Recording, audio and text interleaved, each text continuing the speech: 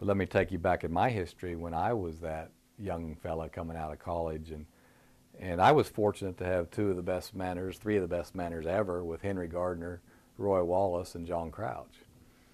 And when I got out of college in 1983, Dad had me chart all of the matings. And at that time, I mean, Dad started getting carcass data on all of our cattle starting in 1970. Actually, he'd done some in the 60s, but we've been continuously getting carcass data since 1970. Well, I like to tell groups that I was Mr. Mark Smart Gardiner, Mr. Hotshot coming out of Kansas State University, the world's smartest, this, that, and the other. Dad, why are we getting carcass data? This is dumb. You know, they don't pay you. Certified Angus beef, booyah. Nobody pays for that. And bear with me on this, but the answer to this is, to a certain extent, you may have to get clobbered over the head like I did when I was the kid out of school. You know, it's all fun and games when you're in the classroom, but when you're in the real arena of life, and those nuts and bolts and those dollars and cents, you know, and I see some young kids that are in that deep enough to be able to appreciate it, but I'm not sure until they actually get that exposure and have the chance to make money or lose money, do they really learn it. In 1984, I had identified a bull, or I thought I had identified a bull that did the job better of calving acceptably, early growth, moderate frame cattle. I mean, they were the best cattle, in my opinion, that we'd ever raised. And those cattle, they went on feed at that time at a little over 800 pounds. They were on feed for 98 days. And in this one sire group, there were 44 calves. And in those 44 calves, there were 14 yield grade 4s and actually yield grade 5s. And the other side of that, of those 14, only 3 of them graded choice. And you would think, well, they just you fed them too long, or you didn't feed them long enough. And the reality of it was there was no right time biologically for those cattle. But the really sad thing about that sire was the whole sire group of the 44 head, they didn't all make yield grade 4s or 5s. There were some 3s in there. But they graded 30% choice. And these are Angus cattle. And if you put them on a $21 choice select spread, they would have been losing. I mean, instead of having that plus $100 or $175 premium, they actually, a yield grade 4 select is below par. And, you know, I always like to remember back to that. And, you know, and Dad said, you know, you see why we get carcass data? I said, I do. He said, how many cows you got bred to that bull? And I tell the truth, and I say, you know, I have 424, sir.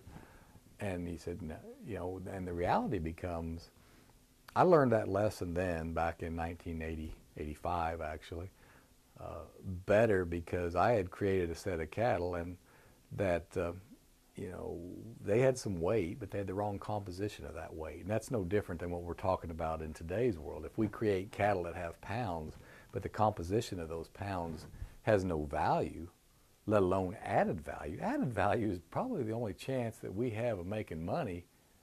I mean, if we're just going to be a commodity, I don't care if you're selling widgets or cattle. Commodity, there's no money in it. And commodity in general is not going to have any profit. You're just going to rise and fall and be at the mercy of the market. You're going to be a price taker instead of a price maker. If we add value, we can be a price maker. We can, you know, I call it a genetic hedge. You know, when we buy customer cattle, I expect those cattle to give us another $100 a head on the grid. And that's our hedge to have a chance of making money. I have a good friend on the U.S. Premium Beef Board, Jerry Bone, and I don't think he'd mind me sharing the fact that they use risk management. They're one of the greatest feedlots in the United States, have some of the best costs of gains and best feedlot management. They do everything they can to lock in a break even, and their chance at making money is having these value-added cattle that will give them another, you know, $75 to $100 plus on the grid. That's their profit margin. And so when you look back to Mr. Mark Smart Gardiner that created these cattle that had no chance of grading choice, and you look at that, and I remember back in 1985 like it was yesterday, in that I've got a whole set of pregnant cows bred to a bull that I hate all of a sudden, that doesn't have any value. And if you want to really get critical and think about, okay, we're seed stock producers, and okay, you've got all these sired by this bull that does not fit the industry to add value to your customers' cattle. What do you do with them? Well, we cut them all, as we should have. And then, what do you do with the females? Well, we can breed our way through it, and we did. Fortunately, those were mainly commercial cattle. But if you take cattle, and I need to go back, and that sire that we identified, he was a great bull for growth. There's no doubt about it. Again, that composition of that growth was not right. We had identified one of the absolute worst bulls of the Angus breed for marbling, one of the absolute bulls of the Angus breed for muscle. He was an extreme negative for marbling. He was an extreme negative for muscle. He was an extreme positive for fat.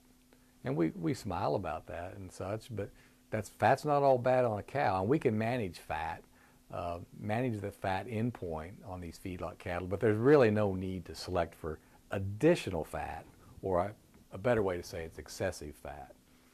No marbling, no muscle, big positive on fat, you have the wrong composition. And you have absolutely no chance to make money with those cattle, let alone creating a product that a consumer wants. And so I think that probably taught me from day one. My dad liked to tease me about it. "You make any more of those good cattle out there, cowboy?" And I was like, "Yes, sir. I've been studying. This is what I'm going to do, and I'm going to show you I can do this." And I found bulls that added merit, and that's what's so interesting, exciting, and even disheartening at the same time. We have bulls that when I was a kid, you didn't dream these could exist. I mean, the bulls of my youth they couldn't even walk in the trail of these bulls. Now, granted, these are the descendants of those bulls. And if you, as an Angus breeder, or you as a cattleman, choose not to use cattle with those genetics of merit, you're leaving money on the table. I don't, if you go to Las Vegas and you get, you play blackjack and you're like, boom, 21. Well, boom, 21 with the sire summary, with these bulls that are amazing. Dad and Roy, they were like, you can have a bull that's a 15 on calving ease direct, a -1.5 birth weight, bottom 5% of the Angus breed for stature, yet in the top percentile of the breed for growth.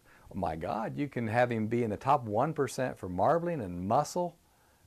And when we use the decision-making indexes, we look at the dollar weaning for value of people that are going to sell calves at weaning, which, by the way, guess what? If we have a calving ease bull with moderate stature and early growth, he's not only going to excel for dollar weaning, he's going to excel for dollar beef.